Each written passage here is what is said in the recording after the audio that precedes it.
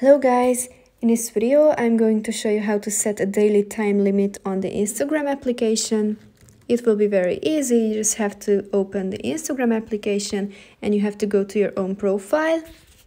Up there are three line icons. You have to tap on that one and you have to tap on the very first icon, settings and privacy.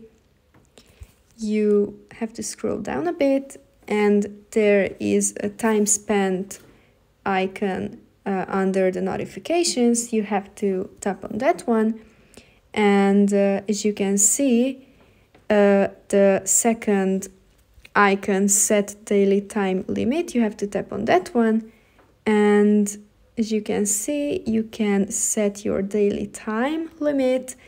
Now let's set in every 1 hour and you have to tap on turn on, and after every 1 hour it will send you a reminder, and basically that's it.